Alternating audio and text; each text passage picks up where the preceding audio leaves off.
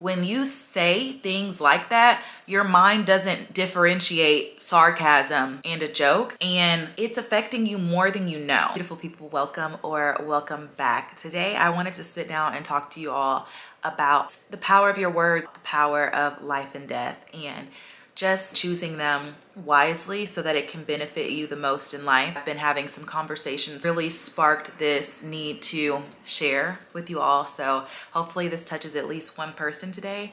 And without further ado, let's get into learning how to use your words, which are your power, to your benefit and not to your detriment. This video and this message is really important to me, and it comes a lot from my own experience. Know that everything that I am telling to you, I don't think that I have mastered or that I'm perfect or better than anyone. I feel like whenever I help you guys grow, it helps me grow as well. And like we're really on this journey together. So let's talk about the power of your words. I think so often I notice that people use their words loosely and they don't understand the repercussions of speaking negativity over their life. But at the same time, they're wondering why there's this like trickle domino effect of negativity. And you have to believe me when I say this, it all starts with you and your words and your thought and what you give power and energy to. The truth, regardless of if you want to believe it or not, is that your words hold a lot of power, and you could really be changing your life by changing the way that you speak. And so I just want to touch on that because I know a lot of times people are broke because they say that they're broke. People are lazy because they call themselves lazy. People are terrible with money because they say like, oh, well, this is just, or I just, and we always justify saying those negative things. But something I heard a while ago, and I'm not sure who I heard it from, but it is that your mind cannot take a joke. So when you jokingly, you might know that you don't mean it, but you say all these things like, I guess I'm just never gonna get myself out of the situation. I guess I'm always gonna be working a shitty job. I guess I'm always gonna be choosing the wrong guy. I guess I'm never gonna be able to have a life like that. When you say things like that, your mind doesn't differentiate sarcasm and a joke, and it's affecting you more than you know. And so the reason I wanted to make this video is because I always need reminders for myself, but I also want to help you be able to reach your higher self. And although some people are aware of, speaking positivity into your life, I think we forget sometimes and we need those gentle reminders. And so that's why I have me. I'm already convinced that I'm gonna have the best life ever. And you wanna know why? It's because I'm speaking it into existence. I have a lot of confidence in my words, and God has told me that the power of life and death is in the tongue. So just know that what you put out is what you get back. So if you're always feeding negative things out, they're going to come back and attach themselves to you. And I know you don't want that. I know you don't want that. So let's talk about ways to kind of change that behavior so that you can see things better, and things will start to be better, and you will start to receive better, and just it's gonna feel so good once you start doing it. I do want to say though that you have to unlearn certain behaviors in order to be able to achieve this, because if you have been going around for years speaking negatively about yourself, about others, about situations, never seeing the bright side, and you might call that being a realist, but if you've watched me before, I love to say you have to sprinkle a little bit of delusion over your life. Even if you don't believe those things, I want you to stop yourself dead in your tracks as soon as you're saying something that doesn't align with where you think you want your life to go, and change that negative self-talk to something that's more positive. I really just want you to try it. I want you to challenge yourself to do this. It is unlearning and relearning behaviors, because if you've been doing this for a really long time, it may not be first nature to always see the bright side. I know that you have seen those people who you're like, she's always so happy and happy-go-lucky type of person, and they see the best in everybody type of thing. And I'm not saying that you need to see the best in everybody, and I'm not saying that you can't ever live in reality, but what I'm saying is choose how you speak about things and watch how your life will transform before your eyes. I do want to grab a cup of coffee, so if you want to grab a drink or anything before we really dive into this, then go ahead, and make sure if you're watching this you like, comment, and subscribe. And let me grab my coffee and then we're gonna really dive in. Okay, I got my little coffee. Honestly, Starbucks too. But back to the topic. If you have grown up in a household that's negative, you've had a lot of friends that are negative, maybe even teachers or just people that you have met along the way, and because they have been through so many heavy things, they kind of spill that over onto you, and now you've adapted this mindset. It's time for you to change that way of thinking. You built up a certain amount of negativity and it just comes naturally to you. Like you're just a pessimist. It's in your first nature to think like the worst is gonna happen, or to even speak like, here we go again. It's always this. I can never be on time. I can never catch a break. I always run into these type of people in a negative way. I'm sorry, because I'm not trying to tell you that everything is your fault, but you are contributing to that. So what I want you to start doing is, instead of, say you go on a job interview and you think, you put your best foot forward, you came looking together, you arrived early, and they didn't give it to you, and you feel like it's because of a reason that you didn't deserve. Instead of being like, this always happens to me, I want you to say something like, this has happened before, but each time I know that it's been protecting me and leading me to where I'm supposed to go. Instead of saying like, I'm so lazy, this is why I'm gonna be fat because I don't ever get up and work out, I want you to say, I've done these behaviors in the past and they haven't benefited me, and so what I've learned from that is it's on me and that I can do this. If you guys have watched my videos, almost any of my videos, I talk about how much, maybe not in these terms, but let me share it with you guys this way. I have learned to rewire my brain to think the best. And as a result of it, I have noticed life improving for me. And I can say this honestly because there have been seasons in my life where I feel like I'm the most positive person and I'm so just like optimistic and everything is gonna work out. And for the most part, it has. And there have also been times when I've let one too many bad things come in and make me feel defeated, and I start wallowing in that and start negatively talking about my finances, my friendships, my relationships, and just my situation. And do you know what I noticed from negatively speaking about myself? I continued to have the things that I said that I didn't want. For example, recently, my journey with the gym, I've been like, I just never have time. I'm not making the time for it. I just never can do this. I just feel like this. Now that I've started talking to myself kinder and speaking to myself like I would a friend, having that in mind has helped me reframe the way that I speak. You wouldn't talk to your friend and say, wow, like, you're never gonna go to the gym and you're just so lazy and you're just so this. You wouldn't speak to your friend like that. At least I don't speak to my friends like that. I think I am probably the most encouraging person to my friends, and I have to realize sometimes, why don't you give that same energy to yourself?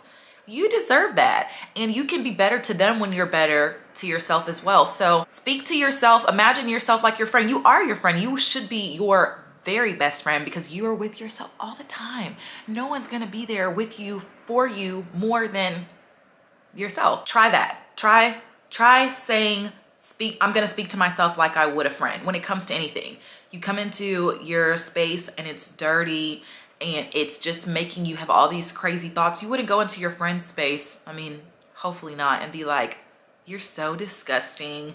You're so lazy, you never do anything. All you do is just sit here and lay in the bed all day. You would be like, hey girl, what's going on? Okay, what can we do to fix this? Let's look at the bright side. Let's look at the positive things, and we're gonna get this space together. And when we do, we're gonna feel so much better, and then we're gonna maintain it. And then, you start speaking positive and you build up on the momentum of your positivity. And that is literally so life-changing. And again, I know some of you probably already know this, but there's a lot of you that I know don't know this. And like I said, I was having a conversation with my friend, and I mean, rightfully so, there was a lot of things that were not going in the direction that she wanted to, and she just started to feel defeated and just saying things like, I can't ever catch a break. I guess I'm never gonna get this figured out. I'm always last minute. I'm always doing this. And I said to her, stop it. Stop. Do not say those things about yourself. Don't talk about yourself that way. Let's reframe it. Let's focus on the positive. I think whenever we speak negatively to ourselves, we are big ass bullies. I'm sorry for my French, but like, if you're watching this and you clicked on this because you want to start changing the way you speak, ask yourself, do you bully yourself? Do you bully yourself? Because 9 times out of 10, unfortunately, the answer is probably yes. And I want you to stop being a bully to yourself.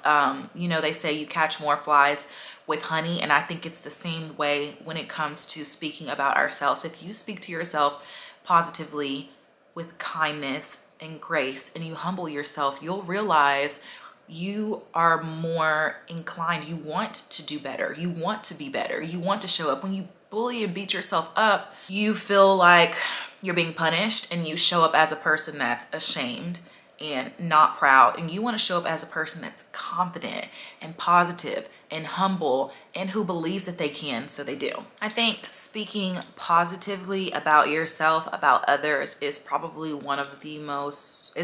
ultimate form of self-care and self-love. And the way that you speak about yourself and love yourself is ultimately going to show other people how to speak to you and love you as well. I'm so firm on this, and we always make it a joke, but like, I do not allow my friends to bully themselves. I don't allow them to talk crazy to themselves. I will literally be like, what was that? Don't say that. And I will call me crazy, but it works. And I think that's why me and my friends have the relationship we do. I will tell them, say something positive about yourself right now. So I'm telling you, as soon as you look in the mirror and start doubting your self-worth, say something positive to yourself. I am a firm believer in talking to myself in the mirror. And I know that might be uncomfortable, but I urge you to try it. When you're at home by yourself one day, or when you just have a little bit of time, look at yourself in the mirror, stare into your own eyes, and say great things to yourself. It is the most pure, the best validating experience. And every time I do it, I'm like, I need to do this more. And so I want you to take out the I can't and the I'm always and I'll never words, sentences that start like that. I want you to replace them with I am. So say you usually don't go to the gym and you beat yourself up about that.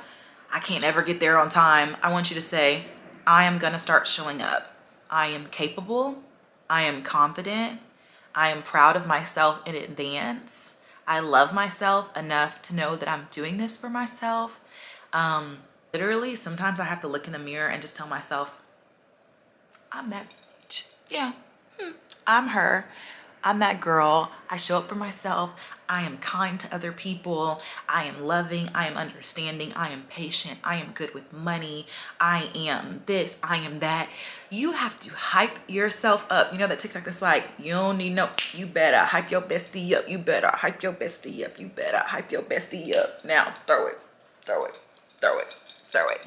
Hype yourself up. Hype your bestie up. Your bestie should be yourself. Hype yourself up. I just want y'all to love yourselves. And I know for a fact that if you start changing the way that you speak about yourself, your situations, it will change. If you start speaking that you are going to have your dream job and that you are going to get, or you're going to get a raise at your job, or you're going to start getting treated better at your job, things are going to start shifting for you. The power of life and death is in your tongue. You put it out there and it is going to amplify. So make sure that you're putting good things out there and not bad things out there. Stop the negative self-talk and use your power to your benefit. Watch how everything shifts for you in the best way.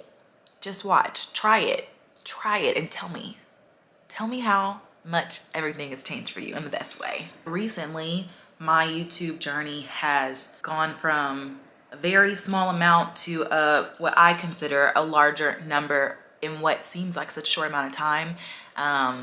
A lot of you have commented that. A lot of you guys are showing up on comments for every video, and I'm so appreciative of this because this is what I prayed for. This is what I wanted. These are the things that I spoke into existence. And also with the help of my mom, we prayed together, and she has prayed this specific prayer for me that God put me in the HOV lane. And I shared with you guys the rate that I was growing at. I was still optimistic. I knew that I was going to reach my goals, but I didn't think that they were going to happen this fast until my mom started praying this prayer with me and for me. And then I started also praying this prayer that God would put me in the HOV lane. And I started saying things like, you know, my story is not their story. Just because it may take someone months and months or years and years to reach this, that is not going to be my story. My God is going to make a way out of no way. The almost impossible is going to happen before my eyes. I'm going to be so surprised. It's going to be a blessing that is just like falling out the sky. Great things are going to happen for me. I started changing the way that I talk about myself in the sense of like, I didn't in a way consider myself a YouTuber because of whatever.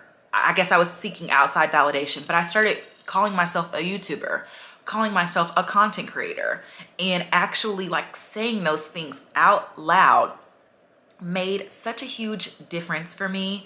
And yeah, I just feel so happy and full of joy because I know now how much power there is in the things that I speak and put out. And so I want whoever's on the other side of this screen to be able to receive that. And so I think I could have structured this video a little bit better, but this is just something I was just super passionate about and wanted to just speak on. But so let me give you this to take away. If you struggle with speaking negatively, I want every single time that you have a negative thought or something that you say out loud for you to literally tell yourself no, and go back and reframe it, rephrase it, and say it differently. Even if you don't believe it, say it differently, because again, your mind can't take a joke. And I also want you to remember whose you are and know that God created you in his image. So do you think that God created someone who just is terrible and horrible and is never going to be good enough and can never get things done on time and can never and is always doing the worst things? No, he didn't. He didn't. Your anxiety is lying to you and forcing you to believe those things. And the things that you speak ultimately affect your environment in your everyday life. So start speaking positively, even if you don't believe it. Say it until you believe it, and watch how things change. Your words and your thoughts will become your actions. So saying that I'm a morning person, start saying that.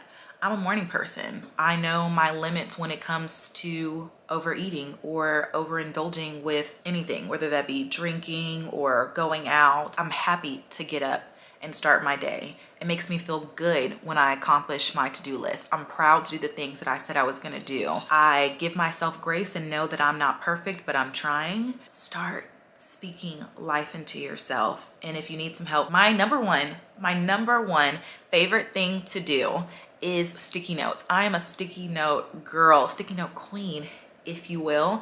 I will put sticky notes everywhere. I mean, like on the walls, on the doors. What is it where you flip your car down? The visor. So when I flip it down to look in the mirror and put my lip gloss on, I find a note there that I'm like, ugh. They always find me on time right when I need that. Put one in your closet, put one on the back of your phone, put them when you open your laptop, in your drawer when you pull it out, put one where you get your keys from, in the pantry, on the inside of the refrigerator, anywhere that you need to just give yourself those constant reminders, because what you're wanting to do right now is change your way of thinking and rewire your brain into thinking positively, because once you do that, you are going to start seeing a great shift in your life and things are going to start getting better. They are going to start getting better. I'm excited to see how things transform for you when you start unlearning those negative behaviors and replacing them with positives. And some food for thought is people that you look up to, that live the life that you think that you want to live. Ask yourself, do you think that they wake up every morning and talk shit to themselves? Do you?